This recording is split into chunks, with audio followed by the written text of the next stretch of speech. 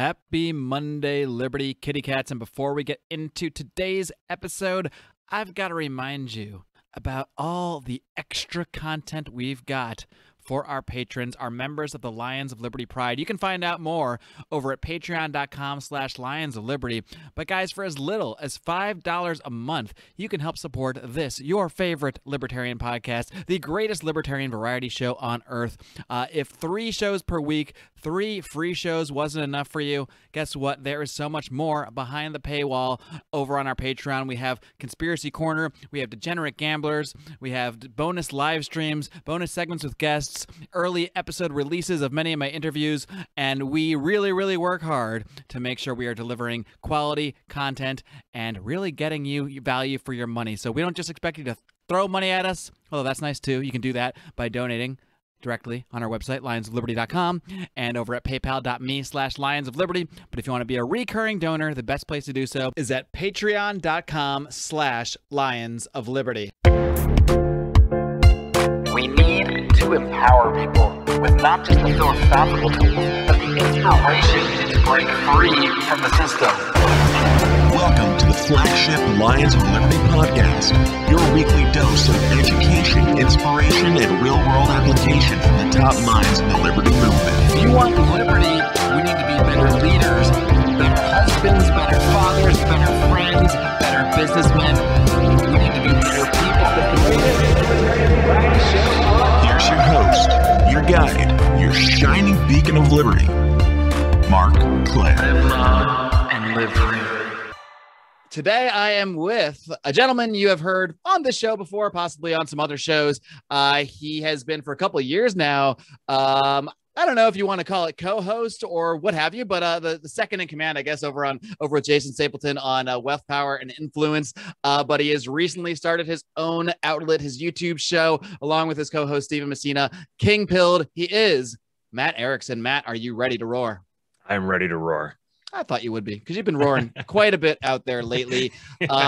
I think we talked about a year ago when I was kind of in the for early stages of the lockdowns, and I brought you on just talk about everything that was going on back then. But one thing we didn't really get to in that interview, in that discussion, was your background. So I want to start there a little bit. What is your background? How did you first get involved in all this libertarian political stuff that we are all wrapped up in now? Oh, that's a good question. That's a kind of I think it's a fun story, but of course I do, because it's my story.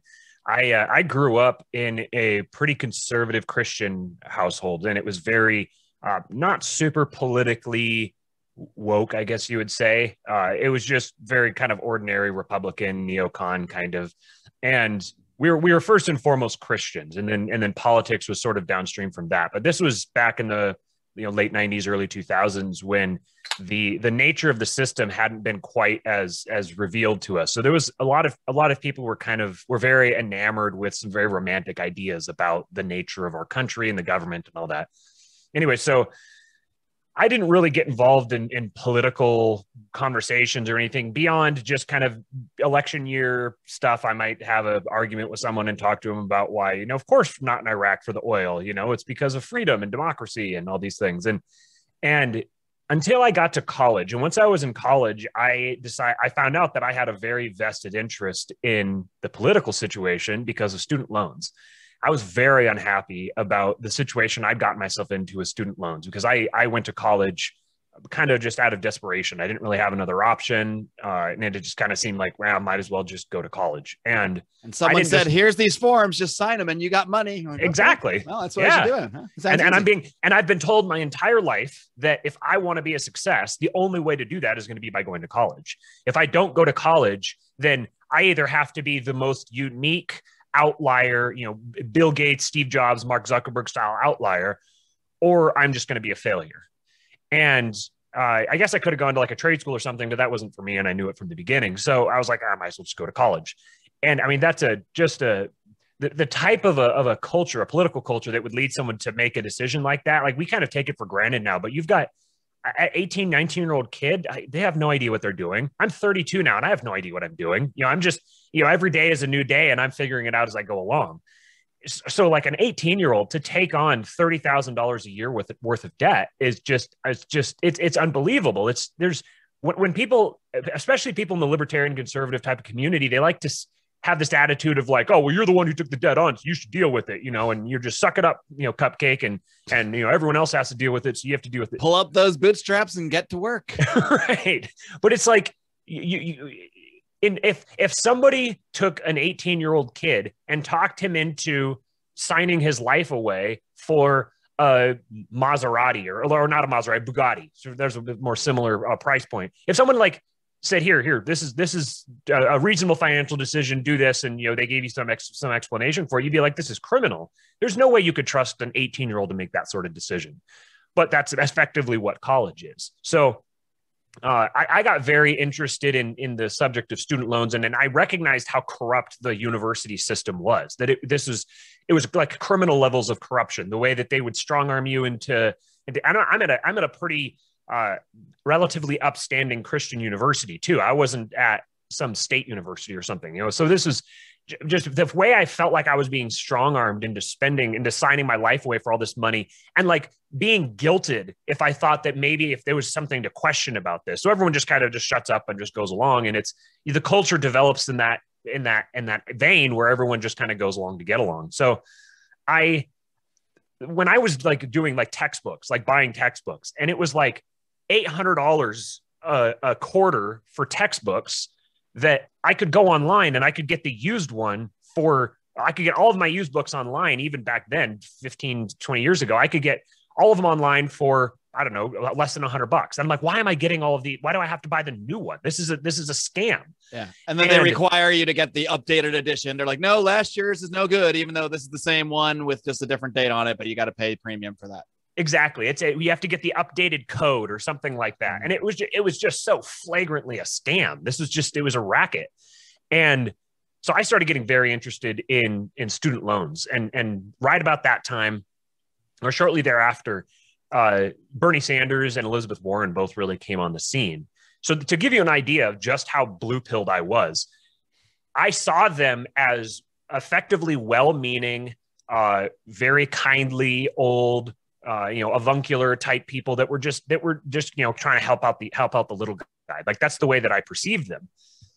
But people were saying, well, this is socialism. You can't be doing all this stuff. It's socialism. And of course, growing up in the culture I knew that socialism was a big bad boogeyman. So I started doing my research. I was like, okay, I want to explain why, because like my intuition said that this is profoundly unjust. This financial system is criminally unjust. And in any other sort of circumstance like this, it would be like, yeah, it's appropriate to have some sort of a financial, like a bailout, basically. We're bailing out these other industries. Why wouldn't we bail out students who were conned into making terrible financial decisions? And so I started doing my research on the economics of it. I wanted to prove why this was, why I was right, like why Bernie Sanders was right about everything. And what's fascinating is right about the same time, when I was in college, I had to do a research paper, and I wanted it to be on something kind of interesting. And my dad had started listening to Gary North and was kind of getting into libertarian thought that direction. I think he probably in 2008, read Ron Paul's book or something like that. And so he was sort of starting to chirp at me about these libertarian things and showing me the connection they had to our Christian upbringing and all that. And so I decided for my research paper that I wanted to write about the gold standard and the connection between, I wanted something provocative and something that would make me stand out from the crowd. So I wanted to write about the connection between inflationary monetary policy and tyranny or totalitarianism, and specifically through Nazi Germany. And that's what I wrote my research paper about. And that was basically, I knew nothing about economics before that. So to write this research paper, I had to go get caught up on everything. And so because of that, I got introduced to Tom Woods' podcast. As I was trying to get information, I found this Tom Woods guy. He had some interesting books that I'd read a little bit of for my research paper. And so I was like, I'm going to listen to his podcast. And those things were happening at the same time. Like here, I was doing this Bernie Sanders student loan, Elizabeth Warren thing, and this gold standard connected to Nazi Germany and listening to Tom Woods. I was doing both of these at the same time. And so I kind of brought a pretty interesting, I think a unique perspective to the table, where I'm super conservative Christian background, very strongly interested in student loan forgiveness because of my own personal vested interest in it, and then fascinated by the connection between loose economic policy and tyranny, totalitarianism. And so that that's kind of where it all started. And then I went from Tom Woods. I ran out of episodes with him. So I said, okay, Libertarian podcast. And I found Jason Stapleton. And so I started listening to Jason Stapleton, joined his private Facebook group, met this hot chick in that private Facebook group who wound up starting to work for him around the time that I started dating her. And we got married, moved down to Southern California to work for Jason, or not for Jason, but with him. We're kind of working alongside him as we're working on our own projects as well. Have you forgiven him yet for moving you to back to California? Well, that's funny. That's funny you would say that, because I've been talking about this on my own show a few times recently. People will make comments kind of along those lines, sort of like oh, I can't believe you live in Commie California, or what's it like, getting bent over by the government every year, and that sort of thing. And the way that I see it is, I love Southern California. Now, we don't live in LA. We're out San Bernardino County, so we're in a better part of Southern California. It's not completely away from the political craziness, but we see Trump signs around all over the place out here, and Trump those don't exist here. Right. Yeah. I bet they don't. So the way I put it is, when somebody decides to drive a Maserati, the Maserati is going to be expensive to drive. They got to use premium gas. They've got to tires cost way more. Everything's going to cost way more. But you wouldn't look at someone who's driving a Maserati and be like, I bet you it sucks to fill up that thing, huh? People just don't approach it that way, because it's obviously it costs more in gas because I'm driving a freaking Maserati. That's how I see living in Southern California. It's it's more expensive here, but I choose to live here because I love everything else that you get with it, and I'm happy to pay more for it. And I think that sort of mentality is sort of what led me down the road I did to where we wound up starting this KINGPILLED podcast, because rather than trying to, I live in California, I have a reason to live in California, and I like aspects of it. So I don't want to sit here with this cognitive dissonance where I'm like, I love having beautiful sunny weather 360 days of the year, but it costs a lot to stay here. So am I miserable or am I happy? Well, I'm just going to take it as a constant. Yeah, it costs more to live in California. The state is expansive and totalitarian, whatever. It just is. It exists. I'm not going to change that fact. So I'm just going to accept it as a constant, and then use that as the foundation that I build off of. So now I just know if I want to live here, that's that much more money that I have to make every year. And money is abundant and easy to make, and you can get it anywhere. So rather than framing it as, the state is oppressive and totalitarian, and that's why I can't get ahead, I'm just going to take the state as a constant. What else? Tornadoes are a constant. If you decide to live somewhere where tornadoes are, you don't rail against tornadoes and complain that they exist. You chose to live. I'm sure you're being swept away out of Kansas there, Dorothy. All right. Yeah. Life is trade-offs at the end of the day. Every single position you put yourself in is some kind of trade-off. And none of us here in the United States have the option of moving to the Ancapistan state. So we're all choosing statism of some kind. It's just, what's our trade-off?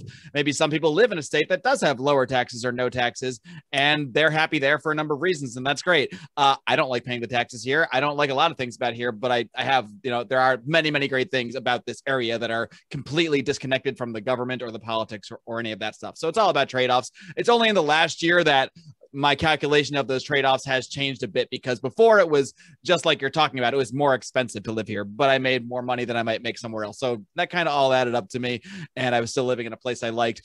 I do look at things differently now, though, because now it does feel like maybe it's a little different in San Bernardino. I don't know how much, but it feels like the culture here specifically has become so, I don't know what you want to call it, masky, lockdowny, COVID-y, all of that stuff wrapped up in one. And it's only when I actually recently traveled back east to see my parents, even in liberal Connecticut, it's a completely different world. I was at a bar talking to random people and shaking their hands and hugging people I met minutes ago, just like the good old days. I have friends here that will not shake my hand still. So there's definitely a cultural difference. And to me, that's what pulls me more now than, having to spend more money or pay more taxes or anything like that. Right, right. And again, like you said, it's trade-offs. You know, this is all economic activity is about trade-offs, and everything is economic activity. So the it's like as it becomes more and more expensive to live here, both in financial terms and in social terms, then that begins to change the calculus. So like, how much more money can I make living here, or just how much do I like the sunshine? You know, it gets to the point where that starts being brought into question. And then you start to think, well, there's sun in other places, I guess. Right. Yeah, exactly. And so we're starting to make that, starting to do that calculus ourselves. We just signed a 3-year lease on a house here. So 3-year lease. Wow. I didn't even know that was a thing. Yeah. It was a nice, it was I guess a matter of circumstance that the people wanted to, we were desperate. Like, we wanted this house. We loved this house. We loved the neighborhood. So we were like, what can we do to get into this place? We're willing to expand our budget, expand a few things to get into this place. It was also because Amy was 6 months pregnant, and we were like, we don't want to be moving. Yeah. Right. Yeah. So they were like, well, are you willing to sign a 3-year lease? And we're like, willing? That'd be fantastic. You know, lock in rent for 3 years and not have to just have that as a constant and not have to worry about it. And it is in San Bernardino. It's pretty different. I mean, people wear masks everywhere.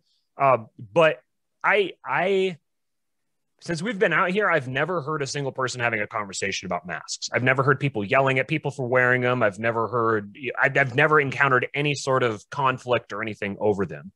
And people, basically everyone wears a mask if they're inside a store, but then probably outside, it's probably like 75% of people are unmasked. Wow, and yeah, because even here going hiking, like in Malibu, we went hiking a few weeks ago. I would say probably more. Honestly, probably 90% of the people on the trails outside had masks on. It was only when you occasionally see that maskless person that you're like, okay, you're a friend. You're a fellow. You give each other a little nod, like, all right. But everyone else, you're just like, well, there's another zombie. There's another zombie. There's another zombie. Yep, zombies, as Vin Armani says. Yep. It's outside, there's definitely people who go jogging or riding bikes wearing masks here. But I don't like, to me, I think it's silly, but I don't pay too much mind to it, because I'm just kind of like, I'm head down doing my own thing. And nobody is, to me, like, I'm horrified by what it means that people are wearing masks and that they've been conditioned into doing that. At the same time, if I need to go to the store and buy some milk, and I have to put a mask on to walk in the store and do it, it's annoying, but it would be much more inconvenient to me to not just go to the store and buy milk and have to put a mask on for a little bit. So, I mean, it goes to show that this is the dynamic that people are taking advantage of, that people are kind of like, whatever, this isn't that big of an inconvenience. So, you know what, but like, for me, it would be much more inconvenient to fight people over it. I don't want to get into a fight with someone over a mask. So I'll just wear it and I'm going to do my thing. You don't want to be a reverse Karen. You don't want to be the one yelling at everybody. Right. Why are you wearing the mask? What are you doing? I'm not wearing the mask. What's wrong with you? Well, yeah, it's because, like, strategically, what's that going to accomplish? That's not going to it's going to confirm to them that you're the crazy idiot they think you are. Right. Because people who go out and yell at people in public for stuff are crazy people. Nobody wants to get into that circumstance. There's a reason that those people are the weird ones. So people will just go along to get along, and that's a problem. But that's not a battle that I'm going to win. I'm not in a position where I'm going to be able to do anything about that. And really, for us, because we work from home, our lifestyle has hardly changed since the pandemic. The biggest thing that has changed really is that we don't go to sporting events. We don't go to Galaxy games. And that's kind of a bummer. Like, we've kind of missed them, but at the same time, I mean, for a long time, they weren't holding these events, period. And so this season, it kind of remains to be seen whether they're going to require vaccines and all that sort of thing to get in there. But that subject is much more concerning to me. The prospect of not being able to buy or sell if you don't have specific forms of identification that require you to put skin in the game in ways that I'm not willing to put skin in the game.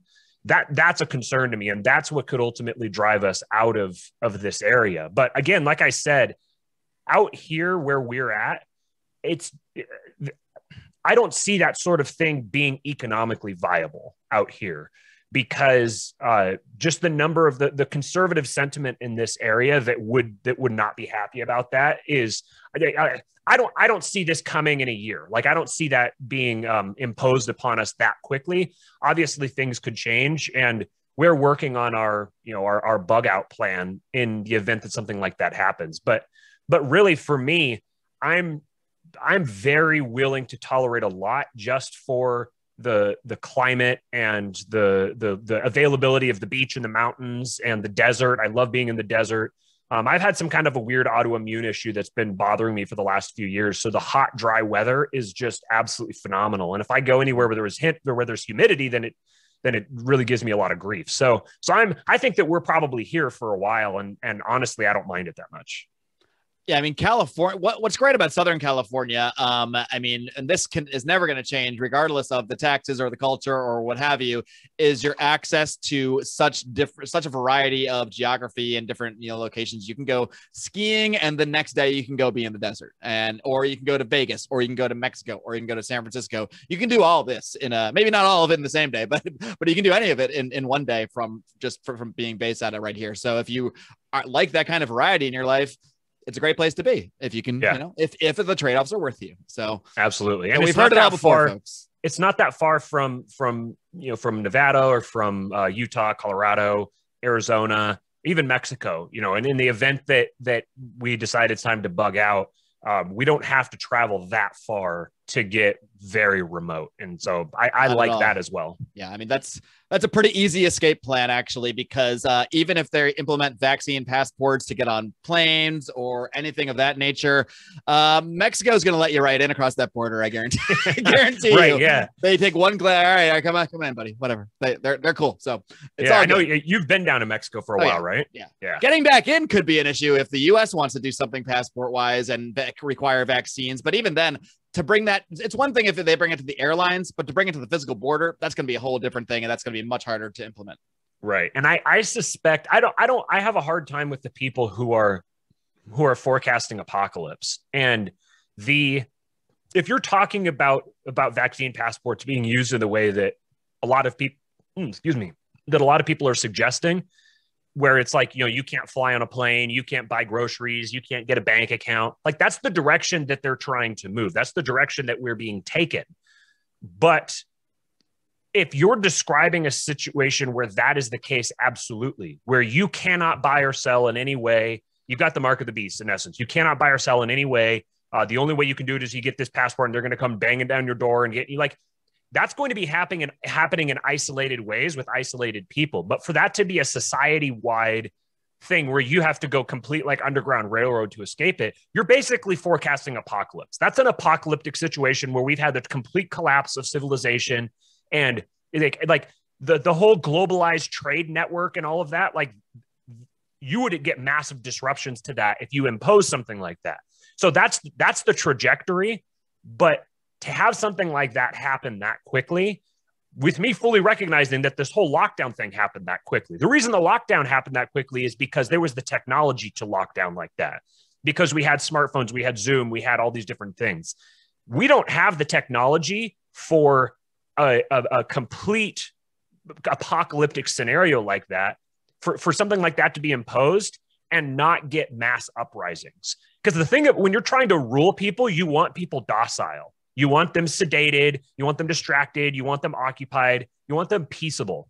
You don't want them resisting you. You don't want them actively fighting you, because just from a pure economic standpoint, it's much more expensive to control people who are, uprising and fighting than it is to try to incentivize them to control themselves.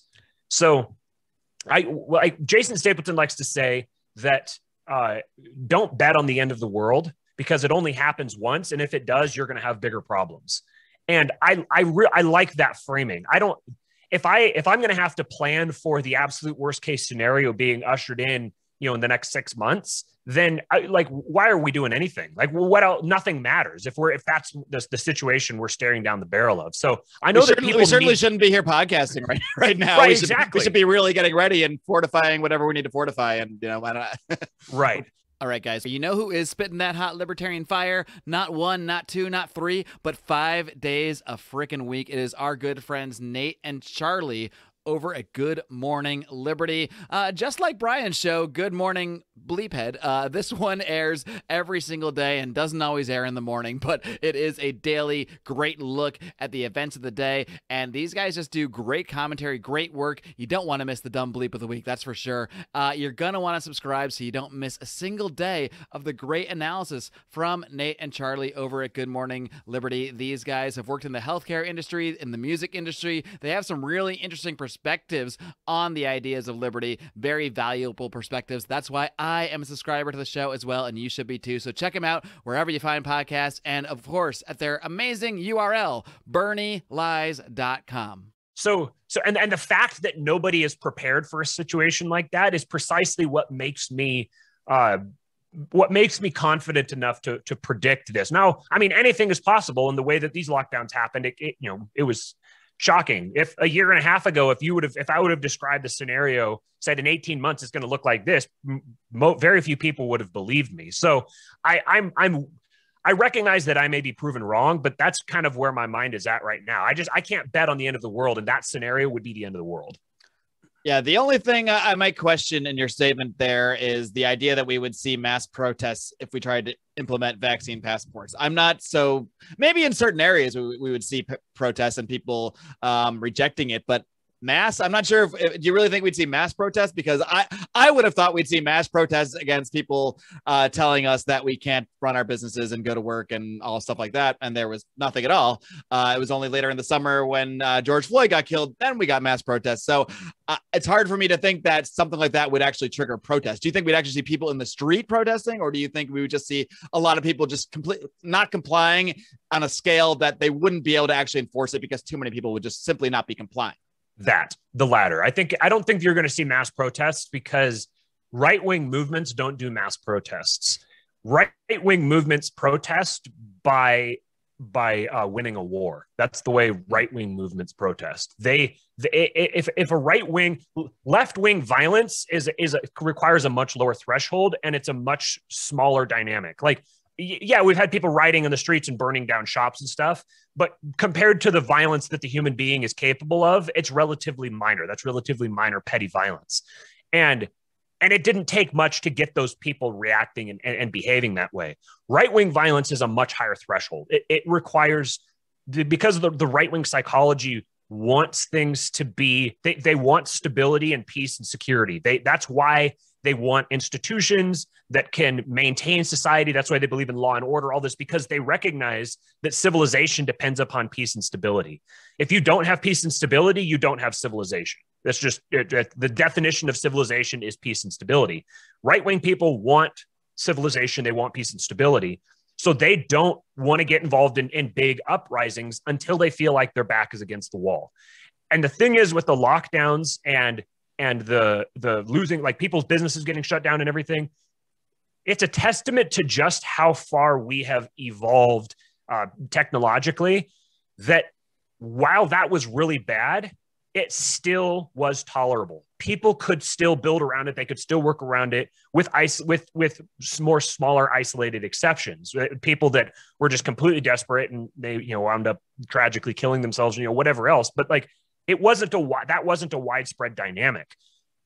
Because of the nature of the internet, because of the nature of technology that we have, people were able to flex and build around it. And the nature of the internet and the smartphones and everything that we have at our disposal, it allows people a lot of flexibility, and they're able to build around a lot of inconveniences. But I tweeted this the other day, that I see the vaccine passport issue as most people's line. Like, that's their red line, that you cross that and there's no building around that. There's no flexing around that. We don't have the technology to get around something like that, at least for people on a mass scale.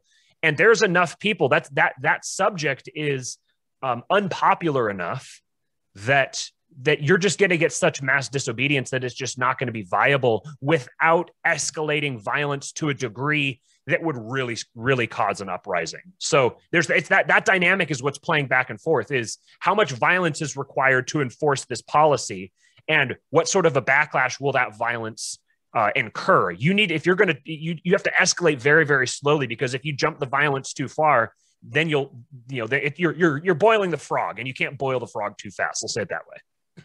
Right. And I think it's going to be a lot easier for them to implement some kind of vaccine passport or vaccine requirements at, say, sporting events or concerts, even airlines, more so than the extreme that we're hearing about of not being able to participate in commerce or not being able to buy groceries, that sort of thing. And I think, like you mentioned, like 30 years ago, like I don't think they could have done the lockdowns in, say, the 80s, because it would have been, like you're saying, it would have been intolerable. And maybe that's a negative of technology in some way, that it has made tyranny more tolerable. Like we can deal with it because we got Zoom, we got Amazon, we got, we can still maybe 60 to 70% of people could still run their business or run a job in some way, shape, or form. In the 80s, that number would be like 0% of people, because we all had to physically meet in person and do everything in person back then. So I don't know if it's a white pill or a black pill there, but there's a lot of pill talk lately in libertarian circles. You got the black pills, the white pills, the gray pills.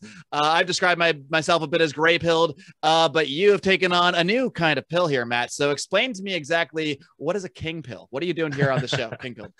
First of all, describe a gray pill to me, just so I have that context. I think I don't know if I coined it or what, but I just kind of described it as a combination of a black and white pill, whereas I'm black pilled in the sense of, I don't think there's much hope for changing, let's say, national U.S. politics or the general trends that we're seeing in society. I don't think that any of us individuals can change that on a mass scale. We can change things in little ways here and there. I think the direction is kind of the direction there. I'm more white pilled on the opportunities that we have via technology, via physically moving, which is a lot easier to do than it was 30 years ago as well. And the ability of individuals, people, to form communities, to find their own escape, find their own light in this dim age here, as Vin Armani refers to it as. But so I think there's lightness to be found in the black, and that's where I get the gray from. But that's how I describe my version of the gray pill. Okay, yeah, I think we're pretty well aligned on that. I would consider myself gray pilled as well for whatever it's worth. To explain this, I'm going to back up just a little bit. And one of the first episodes of the show that we did was last October, I think it was September, October. So Stephen Messina, my co-host on KINGPILLED, he and I had been messaging back and forth privately. I met him through the Part of the Problem Facebook group, and he said that we were just having these conversations, and I was introducing him to some of the ideas, some of the stuff that I was thinking about, and some of the people I was listening to. And he was like, more people need to hear this. We need to be talking about this stuff publicly. And he was like, you need to do a podcast. You need to do a podcast instead of just sending all this stuff to me privately in a message. Just tell it to lots of people, and we can get more people thinking on these subjects. And so he finally talked me into recording an episode on why this libertarian is voting for Trump and why I voted for Trump. And the way that I described it was, I said, when people look at politics, especially libertarians, they don't deal with the situation on the ground in front of them. They take every situation and abstract it away. Imagine a hypothetical world where that situation is happening. And they imagine, in this hypothetical world that runs by hypothetical rules I invented, how would I handle this situation? And if I handled it that way, how would that affect the world? And then that's how they behave. They don't behave with the actual situation on the ground. So that's why you get takes like, if you vote for Trump, that means you support everything that Trump does. That means that you can't call yourself a libertarian if you vote for Trump. And to me, that treats voting with more dignity and sanctification than anything that I can imagine. Because what you're saying is that voting is such an important, crucial, critical act that it identifies your entire person with whomever you vote for. The people who think and believe that way, they're far more invested in the state than anybody else, because they think that voting is the most important thing that you can do. It has the most impact for whatever reason. To me, voting is just like an action that it's like the state isn't the end all be all of everything. It's just a thing. Like if I go buy a carton of milk from Walmart, that doesn't mean Walmart's my favorite store. It means I needed a carton of milk and Walmart was there, so I bought a carton of milk from them. Doesn't even mean that brand of milk is your favorite milk. It just means that's the milk you grabbed. Like, we don't need to think about it too much deeper than that. Exactly. But so why do we think about politics as a much deeper, more significant thing than that? The libertarian message is that you can't control this system. You have no, you're just like throwing drops of water in the ocean. You're not actually really changing anything. To me, the reason that I voted for Trump was because I imagined a hypothetical world where Trump was reelected and a hypothetical world where Biden was reelected. And I said, which world would I rather live in? And it was not even close. I would much rather live in the world where Trump is reelected.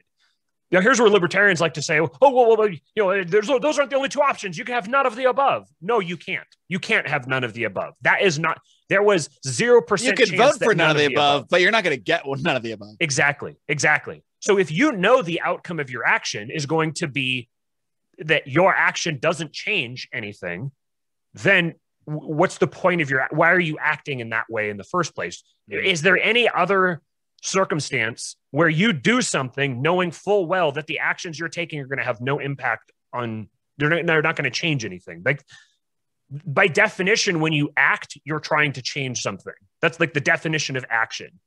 So the reason I recorded that episode, why this libertarian's voting for Trump, is because I wanted to get people thinking about politics in a different way.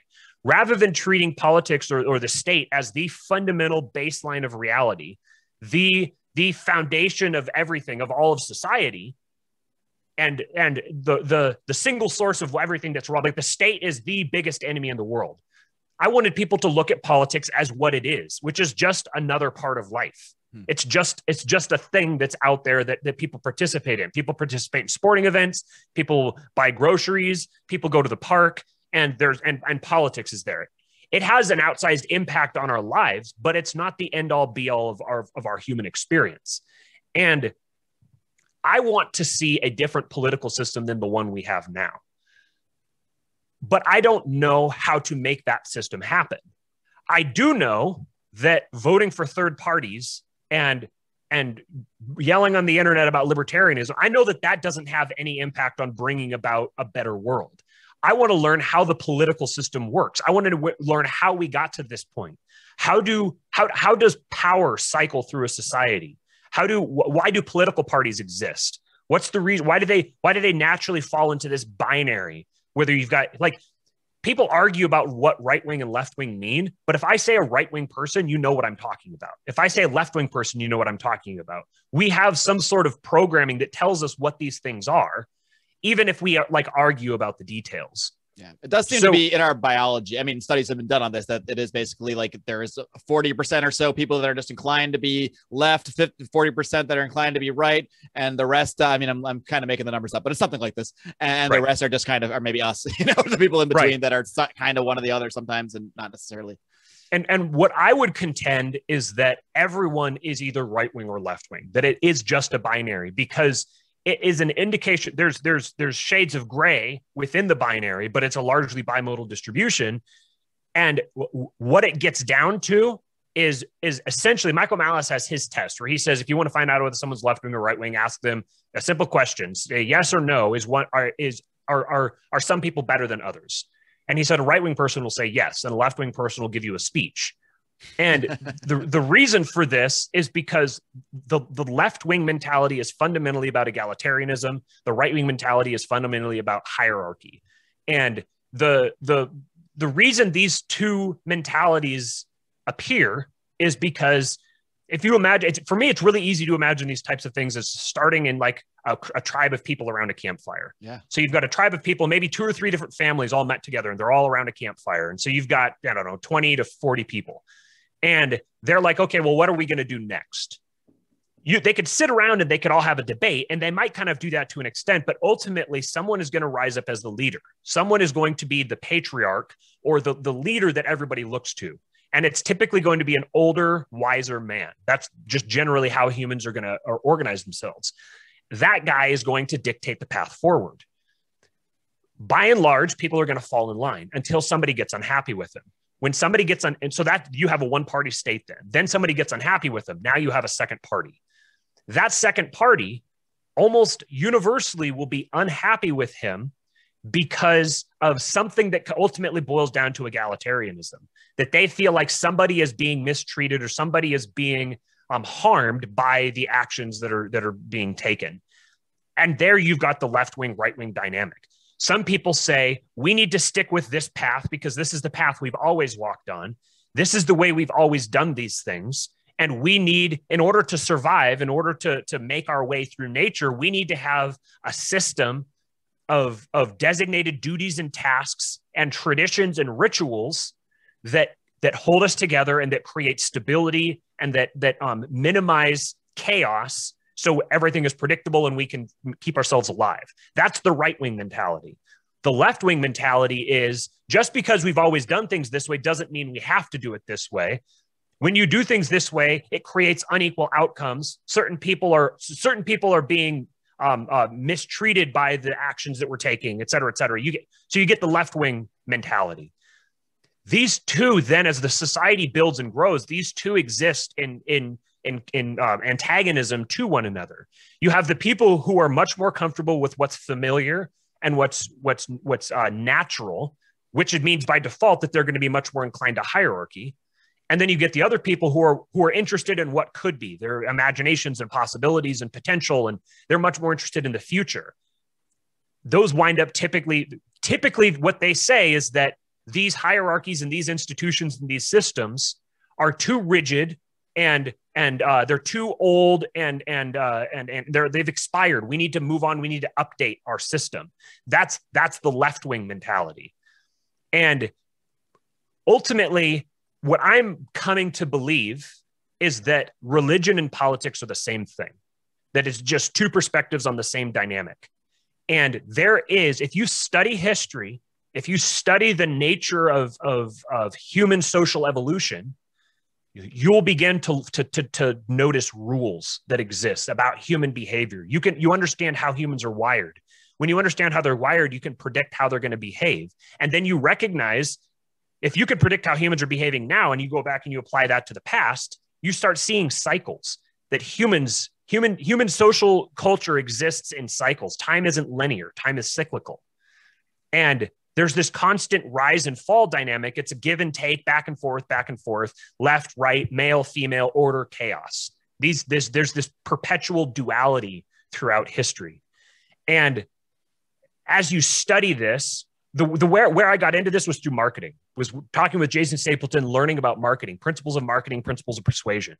And I learned that you sort of have an intuition for this, but it's actually borne out in data that 80 to 90% of people are completely unoriginal. They're NPCs. They're basically just automatons that are populated by the culture around them. Then the 10 to 20%, it's this Pareto principle, this Pareto distribution, the 10 to 20% are the ones who govern the 80 to 90%. This is what's been discovered is through social theorists known as the Machiavellians. They recognized this dynamic persists throughout every single human society. There is always what's called a ruling elite. And then you get this dynamic of the circulation of the elite, which is how people from the lower 80% can get up into the higher 20%. It doesn't matter. It doesn't matter if you have capitalism, communism, right, anything in between, you're still going to get this end result.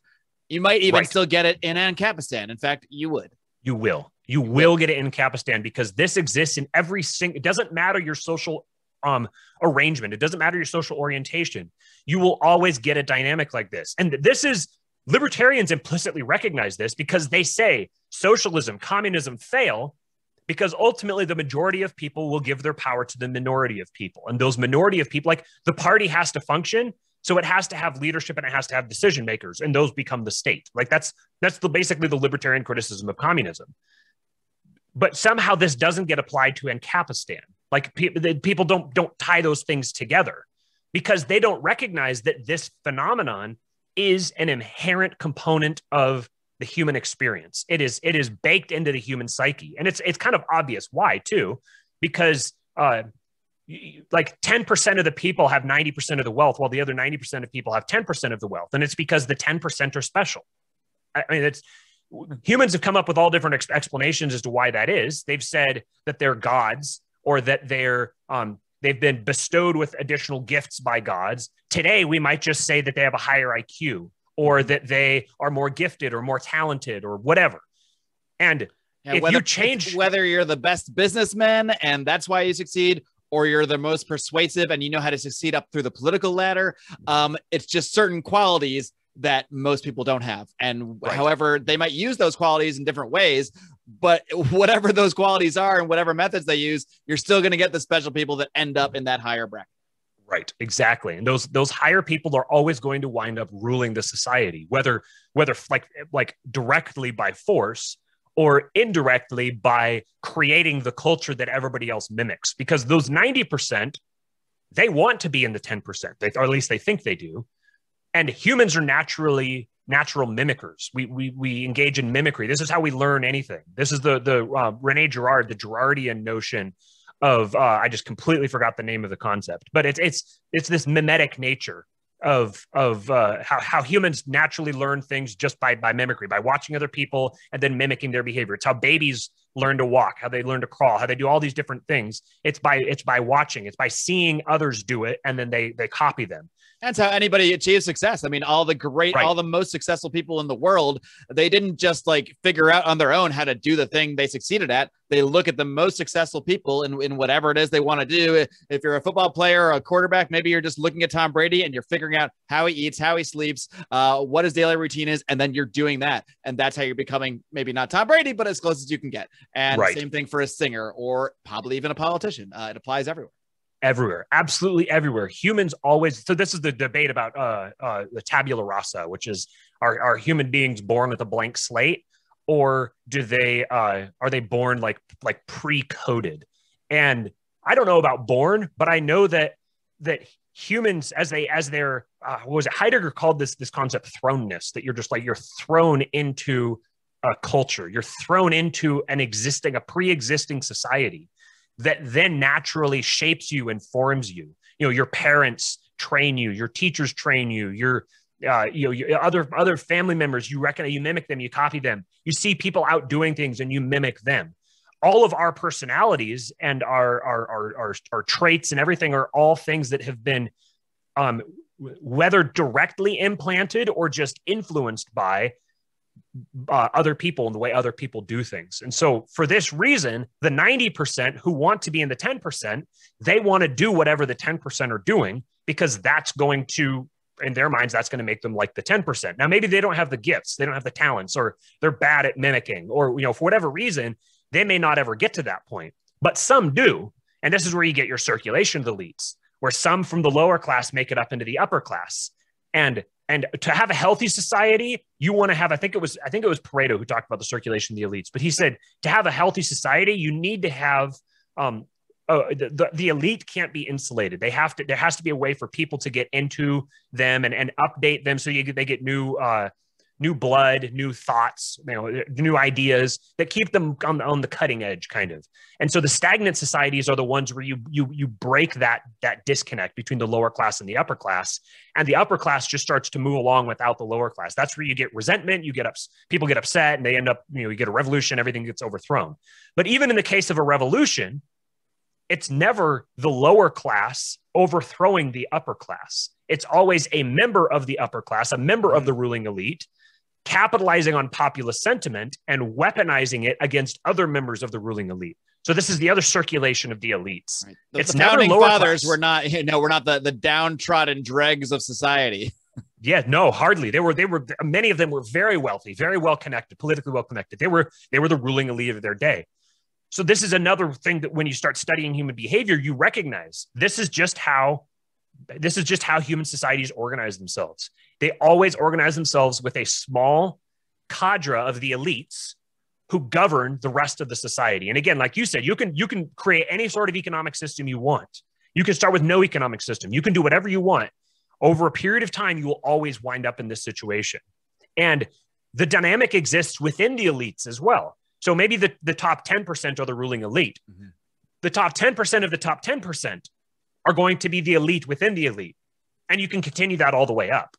So what this indicates, as you recognize this, you start seeing a trajectory. You're kind of like, it seems like we're meant for a king, because that's ultimately what the king is. The king is the elite of the elite of the elite of the elite. He gets to the point where there's nobody else on his level.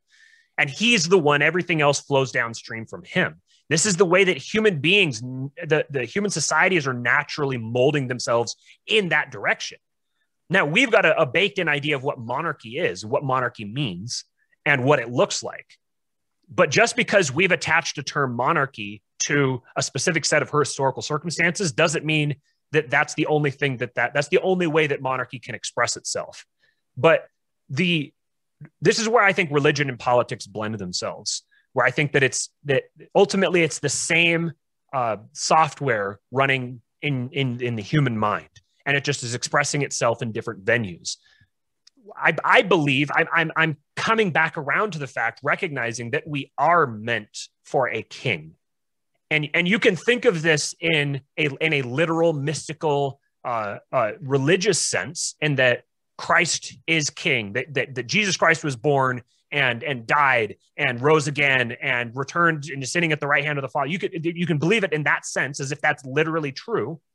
Or you can think of that as a metaphor for like Jordan Peterson talks about dominance hierarchies, that you can think of that as being a metaphor for the dominance hierarchy, with sacrifice, bringing in the Girardian sacrifice concept, and that these things, that this story of the gospel is like the most archetypical story. It's the archetype of the archetypes for how human societies function.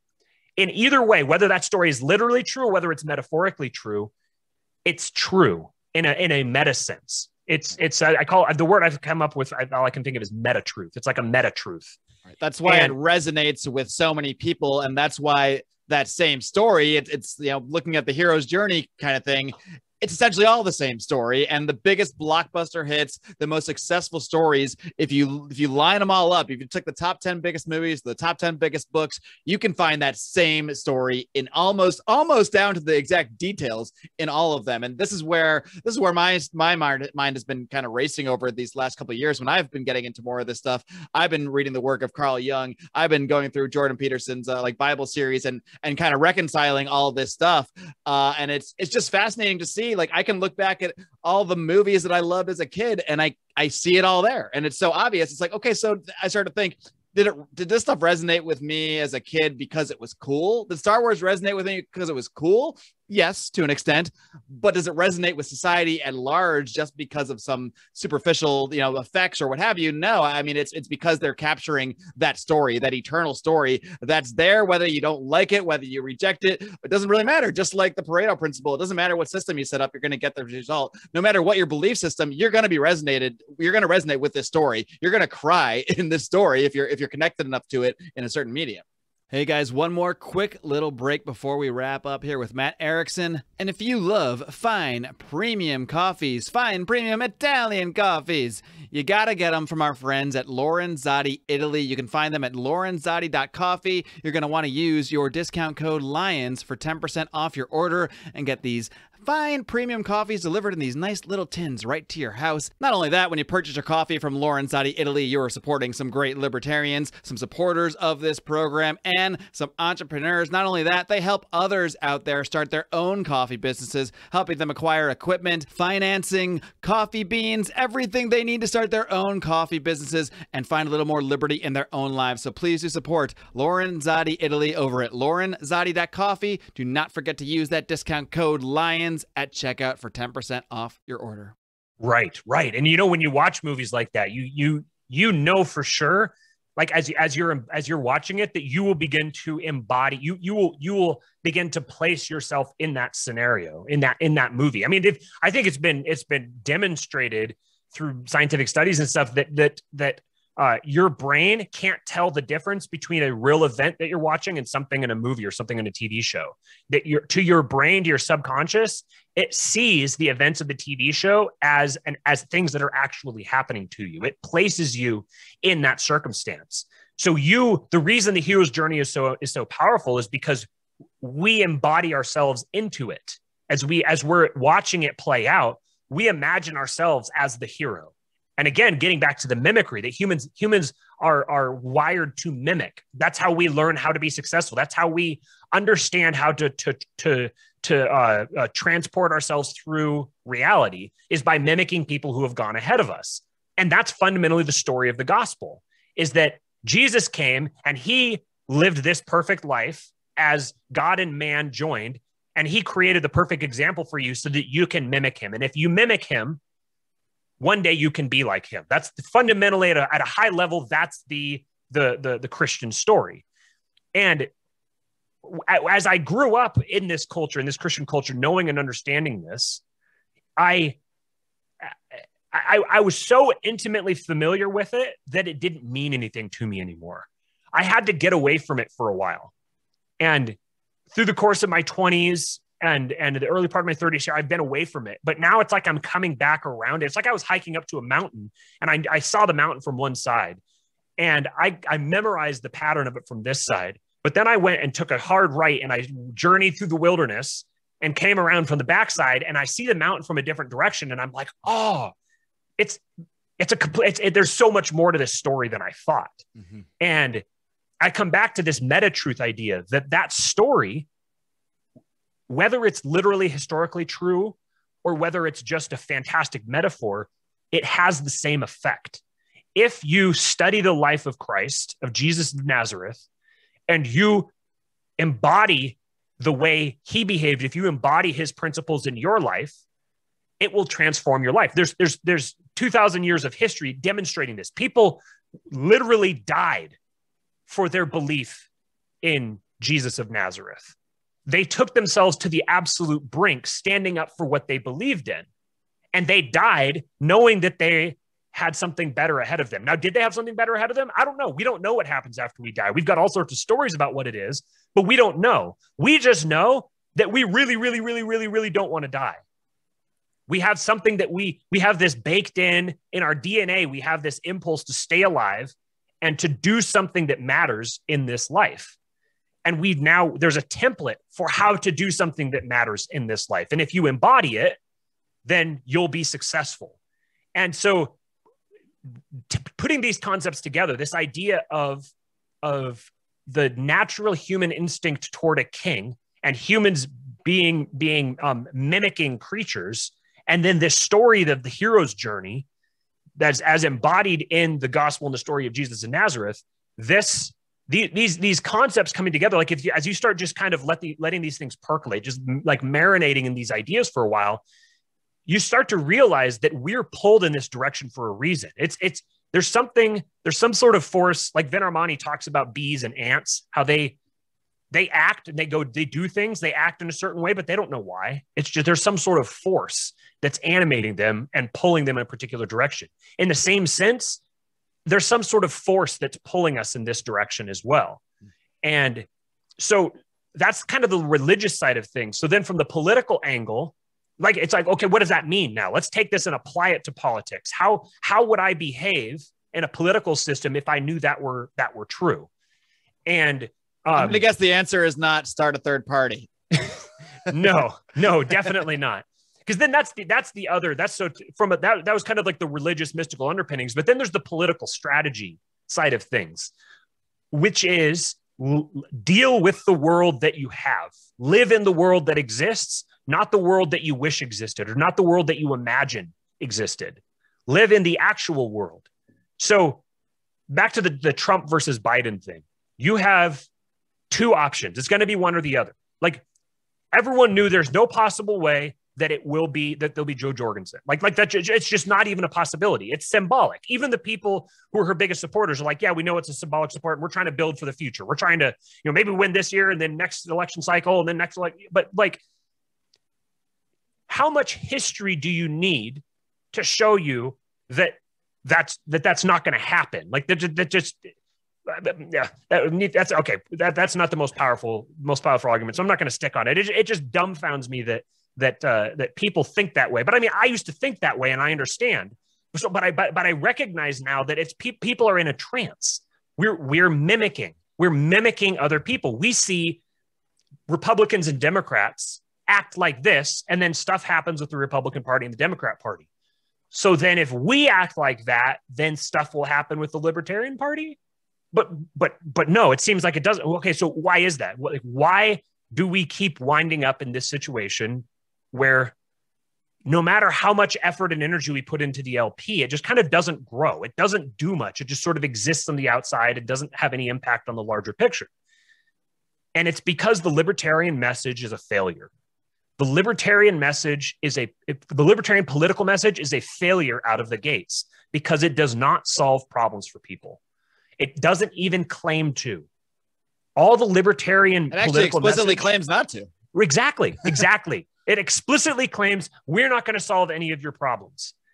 The only people who would involve themselves in a movement on that basis would be people who have no clue how humans are wired, who have no idea why people get involved in politics in the first place.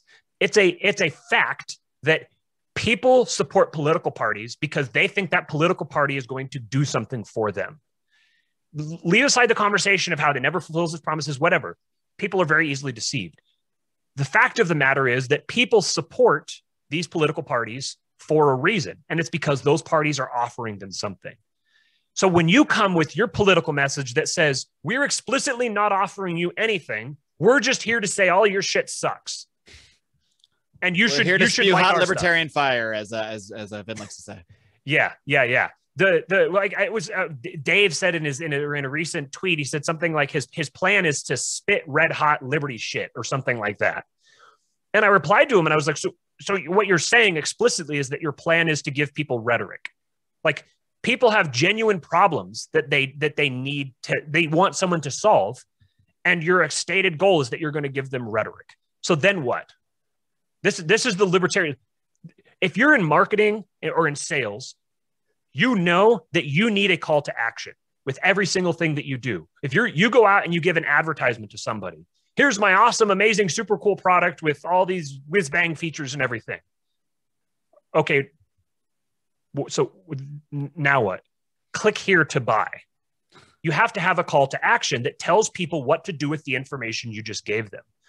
The libertarian political message has no call to action, or the call to action that it does have is like the worst possible call to action. It's vote for Joe Jorgensen or support your local, I don't know, your local candidate for insurance collector. Or that's not, I made that up. That's not a thing, but you know what I mean? Right. Yeah. Some nonsense position that like nobody pays attention to. Now, I will qualify it and I'll say that at the local level, you might actually be able to have an impact on someone's lives. Like if you get elected to like your school board or sheriff would be a fantastic position to get a bunch of liberty-minded people, as they call them.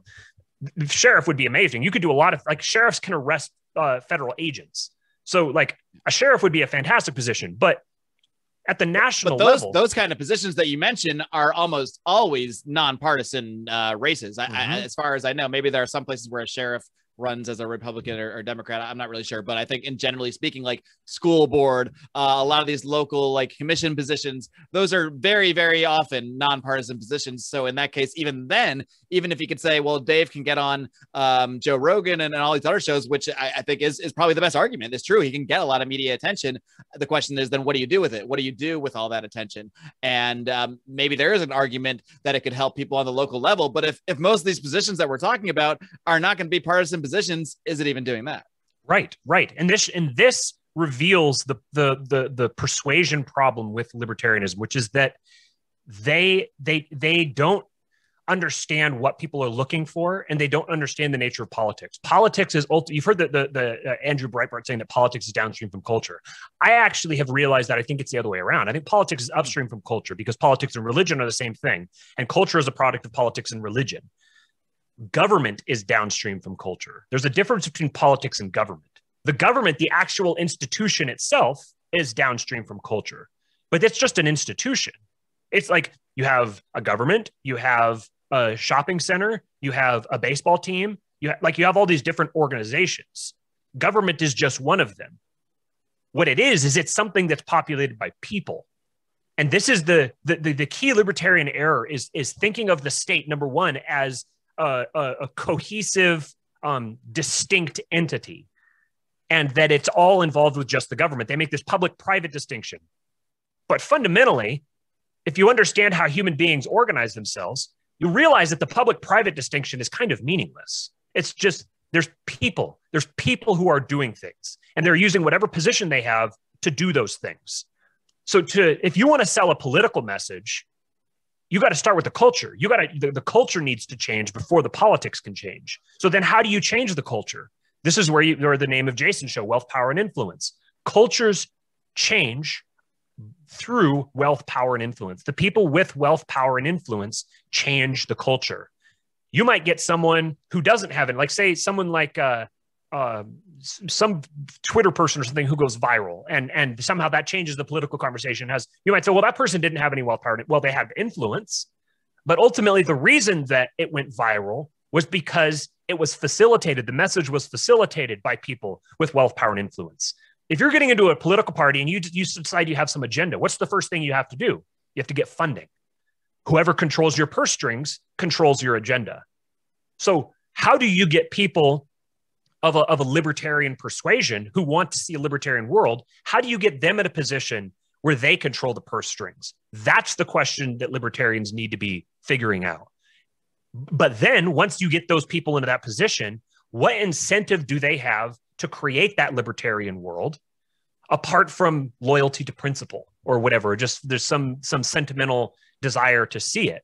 Pretty much zero, as long as we have this current culture and this current system. Right.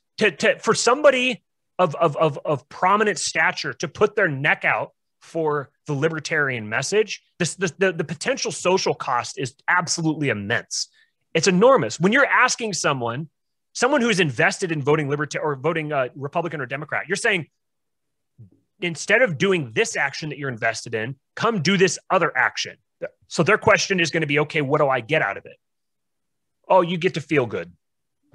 Oh, well, I don't feel very good because, I was going to vote for Trump and now Biden got elected and I voted for your third party and nothing changed.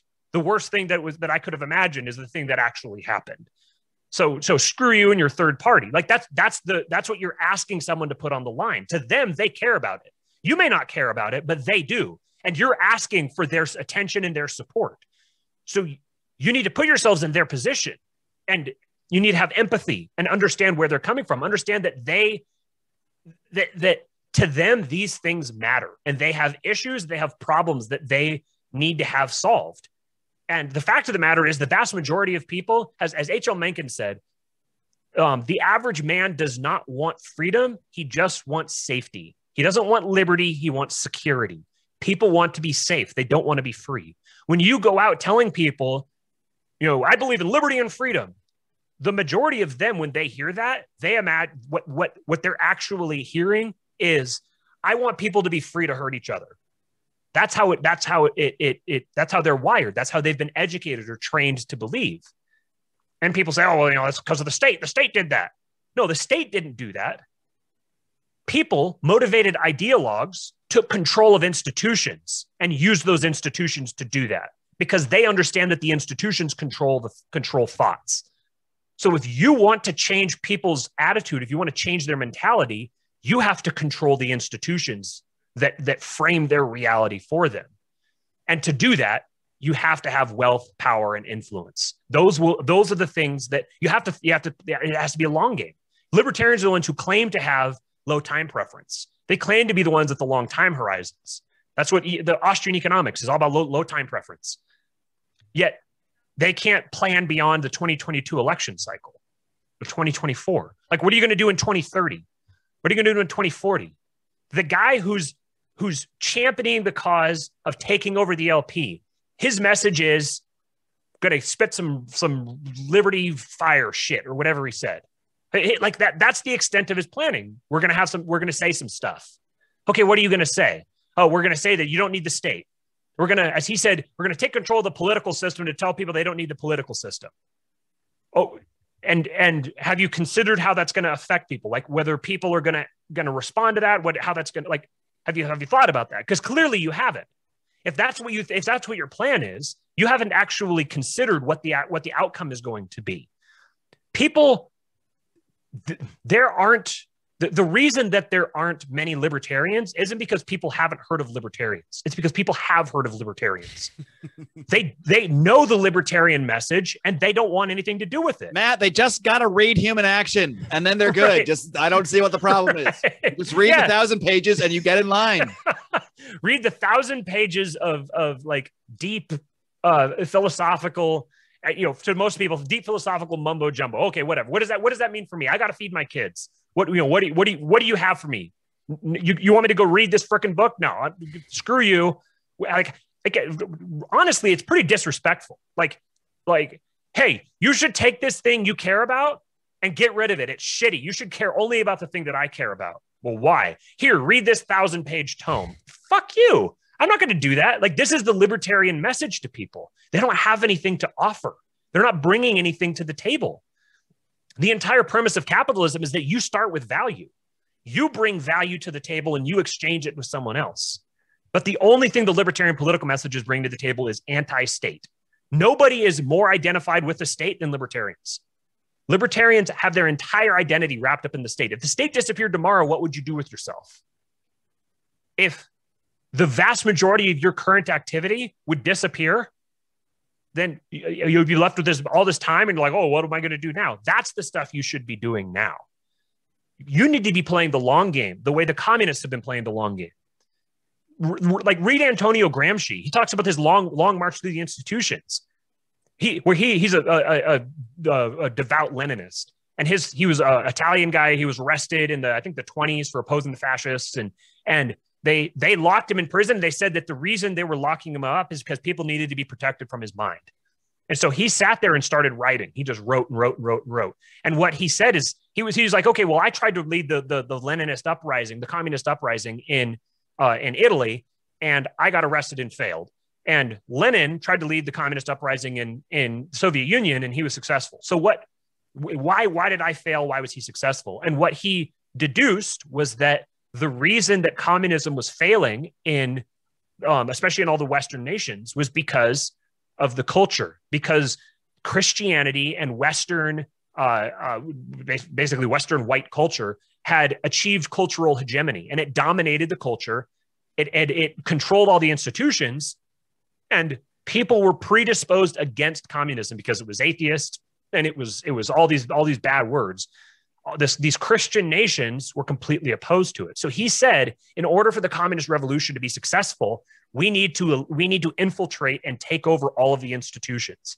And the most important institutions he named were the family, the church, the educational institutions, the media, the legal system. There was some others. I don't remember which ones they were, but the most important to him were the family and the church. Those were the biggest ones, because he said that's where that's where the anti-communist ideas, that's where they're born. That's where it begins. If we can't take over those institutions, then the communist revolution will never be successful.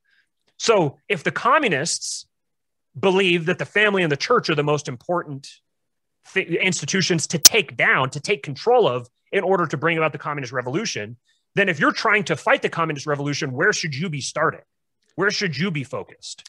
This is probably the biggest change I've undertaken in my outlook from myself now, as opposed to myself maybe 10 or 15 years ago, who was a libertarian then too, and had maybe the same philosophical, political beliefs. But I had more of that attitude of, there was a time where I just thought, I'll just be single my whole life and I'll just keep having fun and have fun and have fun and have fun. I have an amazing wife. I still have fun. I didn't know that could happen. But I really had more of the libertine attitude.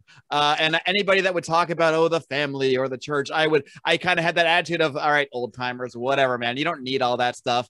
And there is a strong element of libertinism in libertarianism. But now I've just stepped so far back and seen the bigger picture, and now I'm like one of these hokey Christian conservatives that I used to deride when I was younger, because I see the same thing. I see attacks on the family, on the church that I'm not even a member of, but on the institutions as what they are, as attacks against culture, as attacks, as basically as as the first march for communism, as the first step. Because when you eliminate the church, when you eliminate the family, I think they're trying to eliminate more than even take it over.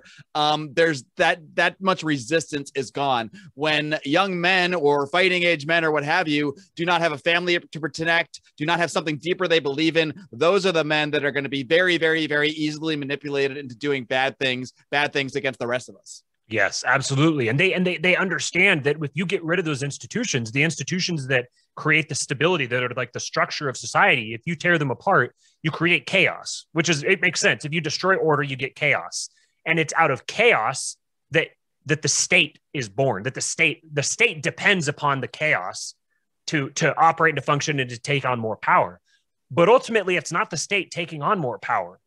It's powerful, wealthy people. And those powerful, wealthy people are willing to use whatever ideology they need to get more power. It just so happens that communism works really, really well because the communists have planned for the total destruction and breakdown of existing civilization for the sake of rebuilding a new civilization on top of it. So yeah, you're correct. They're not trying to take over the family or the church. They're trying to replace them. They're replacing them with institutions that they control. Because once you control what people believe, once you control people's values, you control the direction of the society. It doesn't matter whether you have communism or capitalism or whatever. If you control what people think, you can use any sort of economic system. The economic system is downstream of the rest of these things. So it's been very fashionable among libertarians to scoff at like right-wing conservative Republicans or whatever who are concerned about the culture war. But the reason they're concerned about the culture war is because they recognize that when the culture falls, the politics will fall with it. And that's what's happening. All of these wars were all had in the culture before they reached the political conversation, before they reached the actual policy side of the government. The conversations were already settled within the culture, and then the government followed. So if you want to do something with the government, if you want the government to look different than it does now, you need to be engaged on the cultural front. And then you need to have an idea of where things need to go. Because this is the outside of the cultural thing. If you're just starting to talk about, what would the ideal state look like? This is where you get the monarchy thing. And obviously I've been influenced by Mencius Moldbug, Curtis Yarvin on Unqualified Reservations. Another really, really good book to read is The Machiavellians by James Burnham. If you really want to understand the nature of this. And what he outlines, what Burnham outlines is that these different Machiavellian thinkers identified in politics that you have that every single political message has two parts. It has the formal meaning and it has the informal meaning. The formal meaning is the reason that they give. So, let's take minimum wage. So the formal justification for minimum wage is people who work minimum wage jobs are having a hard time getting by. So we need to raise the minimum wage. So people are required to pay them more money so that they'll take home more money. They'll be able to buy more stuff. Like that's the formal justification for the minimum wage. But everybody knows that's not the real reason. Like within your audience, everyone knows that's not the justification. The justification for it is the institutions are advocating for this because, number one, people within academia, a lot of them are just idiots. You've got a bunch of these people who've never lived a life outside of academia. And so they don't understand the economic realities of it. And they just think you just do something because it helps the poor people. Sure. Yeah. I don't think most academics that support this stuff are in their mind in bed with the corporations, but they are useful idiots. Right. Exactly. The corporations have an incentive to platform them and elevate their voice and endorse them to throw their credibility. Because if it's a corporation, people naturally find it credible. They naturally see it as a source of authority because that's the way human beings are wired.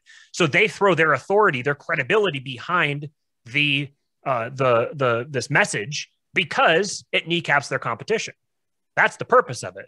So when libertarians come out and they're like, "Oh, you can't do this because it's going to kneecap the competition," you're not talking to the actual decision makers.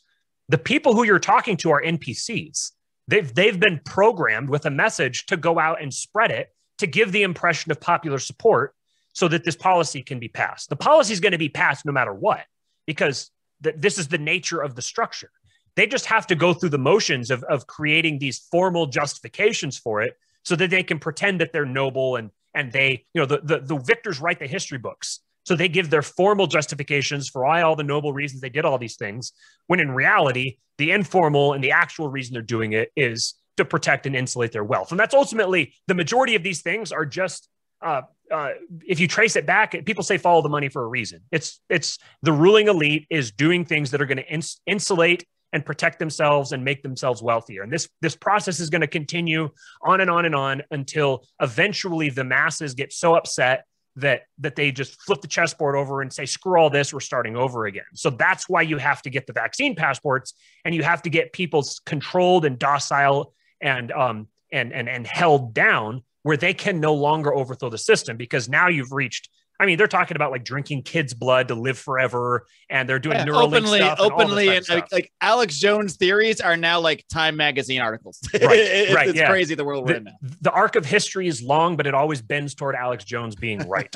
That's the reality of the world. So that's where I want people to be thinking. That's where I want people to start looking, is dealing with politics as an actual phenomenon. Get into the world of the is and not the world of the ought. Yeah, you would like to have a fantastic Incapistan. How do we get there?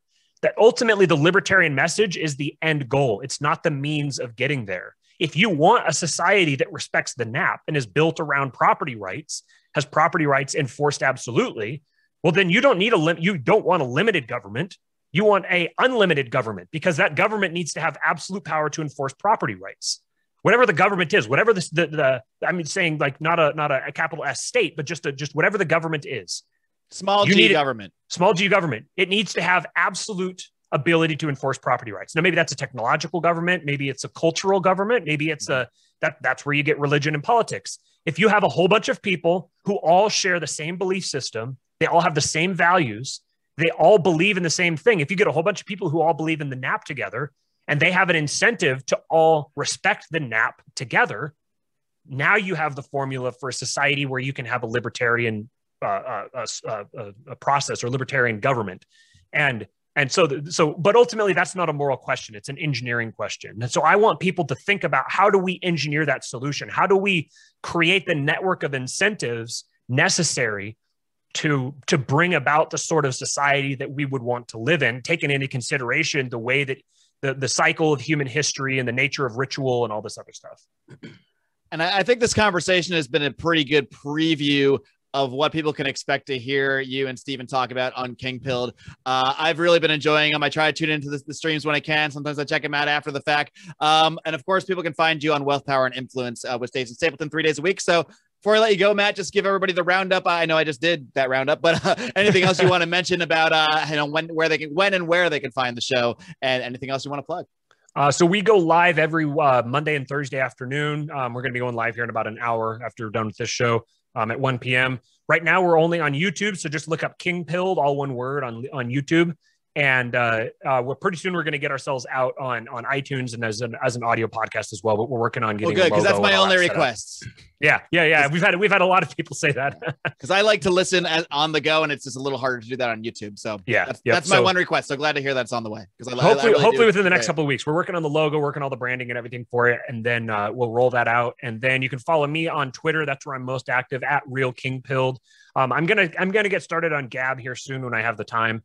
You can find me on Gab at KINGPILLED. And then Wealth, Power, and Influence, and that's it. All right. Well, Matt, thanks so much, man. It's been a blast having you on, and we will be tuning in for sure. Or at least I will be. I can't speak for everybody, but keep up the great work, Matt. Keep on roaring. Live long and live free.